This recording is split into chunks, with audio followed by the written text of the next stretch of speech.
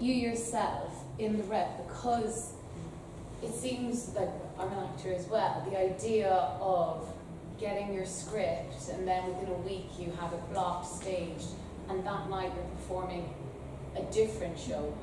Did you yourself have a particular routine to deal with the stress or the anxieties, or was there any? Good point. Good point. The one or two things there. First of all, and I'm just why I hesitate is just to think what I should come in with first. Let us just say something, a technique, and that is it, a technique. Learning and study, and directors in rep, weekly rep, were usually pretty good. So they wouldn't give you a lead.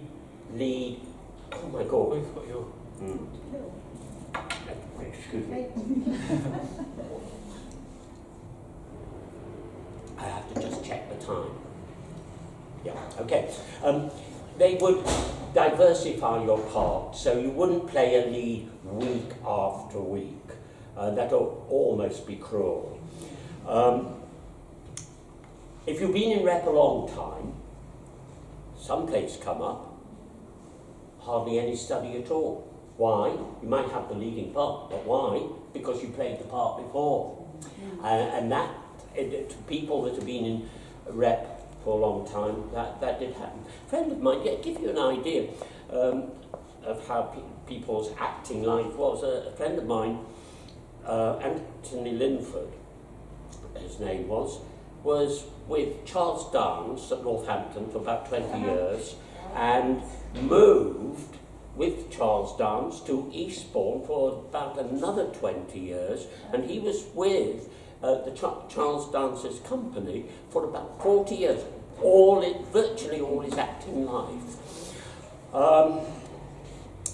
There was appeal if you really found things stressful. It was called Benzodrine, and that would help to keep you awake to do a bit of study in the night time. That's a bit unofficial, really. There was a famous actor, I was in digs in Nottingham, and was well-known actor, I don't know whether I should mention, he's not, I think, with us anymore. Evelyn Leigh and Frank Lawton, and I had the same room as Frank Lawton, and he'd left his Benzodrine in the room, and so I used the pills too. But some people did, and did need to. You didn't do it all the time, but if you were under particular stress. And of course people did try. Oh yes, they did try. And this was a thing of rep. And I think somebody here mentioned it. There were all sorts of little incidents happening in weekly rep. But the audience loved that. Didn't happen in the posh rep, in the Birmingham, the Liverpool. Oh yes, and I didn't mention I worked at Liverpool, I worked at Perth as well. Very good reps.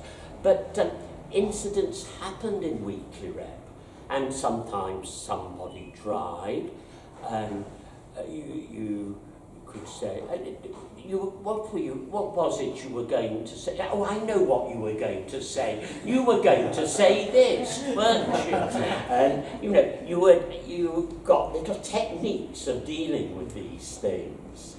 Yeah, and that helped to make it fun.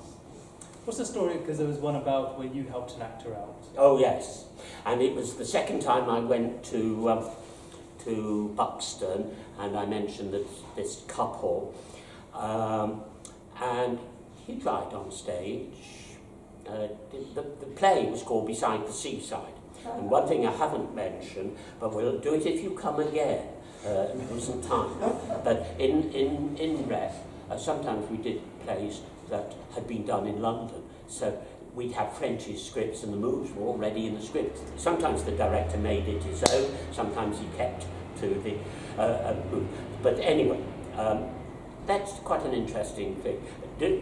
In commercial rep, weekly rep, the entrepreneurs didn't really like that because the royalties were so much higher for the plays that had been on in London. There were rep plays that were just written for rep: Honeymoon Beds, Keeping Up with the Joneses, Love's a Luxury. Did Love's a Luxury about 3 times, loved it. Anyway, oh, About him helping an actor out. yes, and this was another, just a rep play, never been in London, by Leslie Sands, who was actually an actor. And it was called Beside the Seaside. And this guy died, and I turned my back more or less to the audience. I was below him and just sort of whispered the line. So no, the audience wouldn't hear. You didn't hear that, did you? No. Anyway, so that happened. Off stage, between the next scenes. You do that again, you do that to me again, and I'll murder you. Another actor would have said, thank you for helping me out. That the interesting thing is the attitude.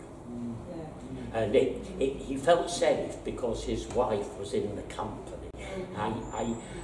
If I was running a rep company myself, I don't think I would have a man and a wife working together. I think I've known other instances where it has made problems. They take over. Can I just ask you about that?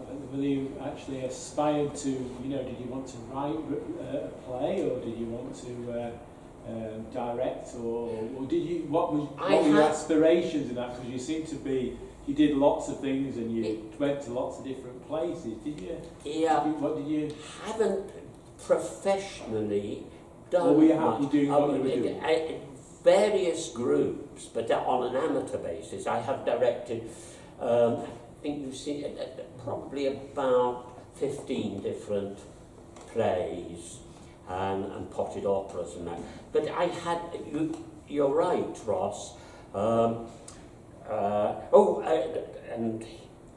Annie Horniman, by the way, she was cut off, her money was cut off by her father. Is that right? That's right. No, I must be honest, acting I did. I liked vocal work. I did a bit of broadcasting, a bit of children's hour. But writing has never really appealed to me. But so I haven't really. But I'm just a jobbing actor, and then I went in for teaching. And when I taught, I didn't do drama because I felt, having been in the professional theatre, I didn't quite have the patience, or I didn't want to do drama. So I was an English teacher. But then I did go and work as a drama lecturer on the course, and even then I found parts of the work a bit of a struggle, because some people were coming into drama because it sounded good, oh, I'm on a drama course, and that, like, acting is tough. And some of the things I had to say as a professional actor, and we've got a gentleman here that has just finished at Salford University doing acting, but one thing about acting is, today, of course, you don't act because it's all media work, which is an extension of your own. So all the business of the trick, and this is another thing to answer your question, you did, and the West End directors would, say this is not good acting, but you did in rep pick up tricks, and you tended to use these little tricks over and over again. But as I say, acting today is just an extension of yourself. Just be yourself. Well, mind you, we talk about rep, soap operas. My word, we're talking about learning lines till 2 o'clock in the morning. If you're in a soap, it is very hard work. And some people come out of the soaps because the stress is so great. You can be working every day. If you're in the storyline, you can be working every day of the week, including Sundays, and you can be. Sometimes I'm walking past the Corrie studios in Manchester, and they're working there at 10 o'clock at night. So there is that, yeah. I think if I had a favourite, and I didn't do very much of it, but it was mainly in Manchester, it would be radio.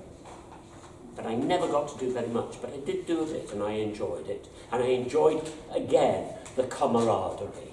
This is what I love about theatre, being with people. You're a group, the ensemble, and you make friends.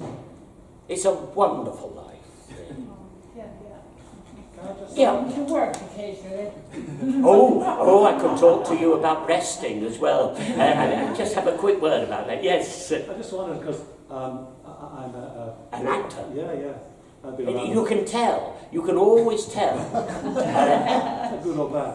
I've been around a while. But yeah, you mentioned Charles Vance. I did one of his tours. Did you? Years ago. Yep. He always had a walking stick. He always had a walking stick and the dark hair. He was almost of another period, wasn't he? He was one of the old actor managers. That's right. I was just going to ask you, it's a generalisation, but in my experience of rep and generally in the business, I found, I'd be interested to hear from what you think, the more talented the people are, the better they are, the nicer they tended to be. Did you find that?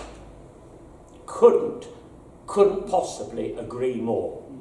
That was so true. And funnily enough, a little bit earlier on, when I mentioned Buxton and the Cup Hall, I was going to say, then I withdrew, they weren't very good actors. And the better the and actors that are brilliant and big names in the business are usually so modest and so nice and so kind as well. Yes, I totally agree. The resting business, I think I enjoyed rep because I didn't feel at ease at going for lots of auditions, being rejected. And I tell students that, you know, you've got to be yourself, but you've got to learn to live with rejection. And it's very easy to slip into, like in the 50s, now some of you won't know this, but the Actors Pub, the Salisbury in St Martin's Lane, you went there on a lunchtime. 90% of the people in there were theatre people. If you'd been on a tour, you went to the Salisbury because you'd learn what was happening, who was casting, what was going on. And then they closed in the 50s at 3 o'clock, and you went to either the Kismet Club, where dear Susan Shaw used to go, and go there for another drink, or if you didn't want an alcoholic drink, you went downstairs to the coffee bar at the Arts Theatre. And the idea was, because there was no Actors Centre in those days, you were networking. And it was very important, I thought, when you were not working, to keep in touch with other actors. And the Salisbury was just wonderful. This was the theatre park. It was the theatre pub, and it was known as the theatre pub. I once saw Elizabeth Taylor and Richard Burton. Absolutely. So did I. Ah, we might have been there the same night. And I loved rep. I loved weekly rep. We haven't got time for anything else. But things happened, of course. Yeah. Like being at the start of a play, I was very nervous. Yeah. There were just two of us. Yeah. I could hear the audience. And the actor who was going to do this scene with me said, I don't think I know this one very well. But right at the beginning, on Monday, when you're starting a new show, and if the two of you going on, you were saying to the other actor, we must be mad. We must be mad. One other little thing I did, because he said exactly, I don't know why we do this, we must be mad. It was Ken Dodd, and it was one of the first things he ever did, and it was a little tour. And I was one of, we called the Back Entry Diddlers, and it was a cartoon sketch in the Liverpool Evening Echo. And we did little sketches where we got into trouble, and then we had to do a speciality act. And the leading comedian was a man called Jimmy Charters from Prestatyn, and right in very small letters at the bottom was Ken Dodd. But he was a charmer then, and he used to come off stage and he said, I don't know why we do this. And that was in the 50s. That was like I was only. He's still doing it. And he's still doing it in the 80s. You can't get him off, can you? Pardon? You can't get him off stage. No, you can't. You can't. You bring me into just one other little thing. Like you can't. And I think he's a genius myself. But the whole nature, and we're all here, and we probably experienced it, is we say that we must be mad. I don't know why we're doing this. But as a gentleman there mentioned to me the other day, he said, there's nothing like the adrenaline. This is it. Yeah. If you're used to acting, although I did change, but really if you're used to acting, you can't do without it. And this is why so many people do go on. Yeah? It is that adrenaline. And if you put in a good performance, and what the government don't realise, this is by the by, but what the government or a lot of people don't understand, if you're a teacher and you teach a good lesson and you really feel you've instilled something, you come out of that classroom, you feel like an actor who's put in a good performance. Yes, yeah. Didn't you have a prompt at all? What if somebody dried up and there was nobody to help? You make a very good. You make a very good point, and I think Rosie has said this for a particular reason. I don't know whether you know, but in actual fact, I mentioned Harry Hansen. He was easy, he was pleasant. 40 was very good to his people, and sometimes he wanted to change you from company to company. But 40 was quite a stern man. And do you know how he was unique? You won't believe it. He in most of his companies, I think in some cases the director insisted, but in most of his companies he refused to have a prompter. And he said, I pay the actors to learn their lines, and I expect them to know their parts. If you did that, as a rep actor and people getting used to people trying, you did get round it. You know, I've forgotten what I was going to say. Did you improvise? And you improvised, yes, you did. Of course you did. You had to. I've there forever, didn't you? Incidentally, I have to say, Rosie here, it was indirectly related, I think, to 40. No. My grandfather worked with him. One of 40's companies. Yeah. Was that wonderful Michael Frayn play, Noises Off? Oh, what a play. Most of you seen, any of you seen this? I saw it not so very long ago at another, two guys who lived in Southport had a rep in Bolton. And when I was with Creep Shadow Creep, and they had a matinee actually, and we went to the matinee, they were very good. But then that all disappeared. But Bolton, now, they've got this theatre, the Octagon. Sight lines, you don't have to pick a seat, you can see from, this is the beauty about modern theatres, you can see from everywhere. And I was at Bolton seeing Noises Off only about 6 months ago, and it was brilliant. And there's an excellent rep, really first-class rep. Do you think we have the calibre of writers in theatre these days that you have? Or, I know it's a different world, but... Yes, it's interesting, and of course, I talk about with Annie Horniman and Bernard Shaw, and she came from Dublin. She's saying she was the start of the modern theatre, you know, the modern movement in theatre here.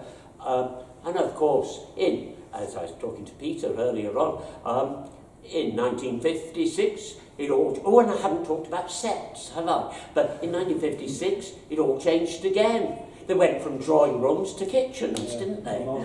Yes. And the modern theatre then was by the new young writers from the red brick universities, which had a very interesting story to tell. Are you disappointed now that so many plays are having projection instead of sets. This to be Yes, cinema, Cinema, not theatre. that's right. And we're talking about tenants. You knew tenants. You worked for tenants. Michael White, I think, did a lot of the interior sets. It was like sets were very tacky and props and things used to be painted onto the sets until a lady called Madame Vestris took over the Haymarket, and she said, I want real things, and she did that, making naturalism or realism, and making sets realistic. Backdrop painting. We had a painting shop at Drury Lane. Yes. And they did wonderful work. They so did, realistic, they did. But now it's all projection. Yeah. Does a name come? Very disappointing. That's right. I don't know if her name comes to mind with you. Robert Stanton, Yes, because he was. You knew Bob. Bless him. I worked with him at Tea House. We remained friends. I went to his funeral, and then did you? Yes. And then did you go to the memorial at St Paul's Church? Yes. And then we all went to the Opera Tavern, didn't we? And that's another theatre pub, really. Yes. Yeah. And the round table. And the round table. Yeah. I didn't go to the round table. I just. Can I just maybe just as a sort of final thing? Obviously, thank you. It's Not at all. Lovely to hear you. I've enjoyed it. I don't want you to go. I don't want anybody to go. Could we just have your thoughts on the demise of Weekly Rep? Yeah, well, interesting point. Really, people say, oh, it's the telly. It's the telly that did it. It was a little bit more than the telly. Well, first of all, the big influence on the telly was the coronation, wasn't it? That's when people went out in their millions to buy, or if they didn't, they went round to their neighbours, and after going to their neighbours and seeing the coronation, they thought, oh, we must have a television.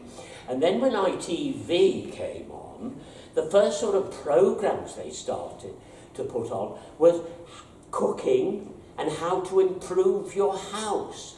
And the focus changed in society from, instead of going out, on the home and improving the home, and people just stopped going out as much. And I think that was a demise.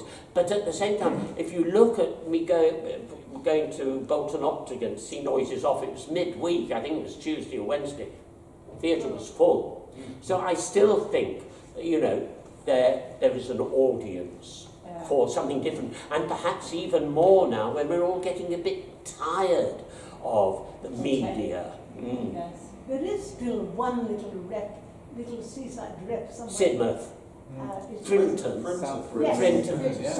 Yes. And I think there are one or two others. I think Sheringham for so many weeks a year. Although I think Frinton has gone on over the years. I don't know if Frinton rep has been going for about 45 years. And Windsor. And Windsor, you were telling me. That's right. Bill Kenwright. Yes. Bill Weekly Kenwright's Rep doing. from Oh, is he? Bill Kenwright? Starting to do. Oh, that's interesting. I think Bill owns Theatre Royal Windsor. Does he? Yeah. Which is great, isn't it? Yeah. Also, the introduction of Fringe theatre changed, and Yes. in a way that is good because it does bring a lot of people Yes, it does. coming to the theatre all over London. Yeah. And of course, us And actors are not willing there to are work so for many, nothing. there's so much good work done on the But there Fringe. is, absolutely. Mm. And you're just And you've got hoping. some theatres that are becoming very important. The Park Theatre, for instance. Mark will know some names. Yeah, There's quite a lot, aren't there? Yeah. I'm thinking the Park, And the Yeah. Landau. the Landau. And Solid Playhouse. Solid Playhouse. Yeah, there are a lot. That is developing. Yes. In place of, if you like, the Weekly Rep and things like that, there are kids going out there and making their own work, Yes. you know. Yeah. And And eventually they get some off the people end of the getting day. into a group from a drama school, last year drama school, saying we're not going to get a job, and they start their And own they create company. their own work. Yeah. Absolutely. Yeah. Which is good. And that's true of ballet as well. Modern dance, I'm thinking of Matthew Ball, who went to Goldsmiths and a group of them Made their own company. started their own company. Yeah. I taught him English for 2 years. Oh, you? Yeah. But I just want to say on behalf of everyone here, and Yeah. thank you, but thank you, Mark. Thank you. for-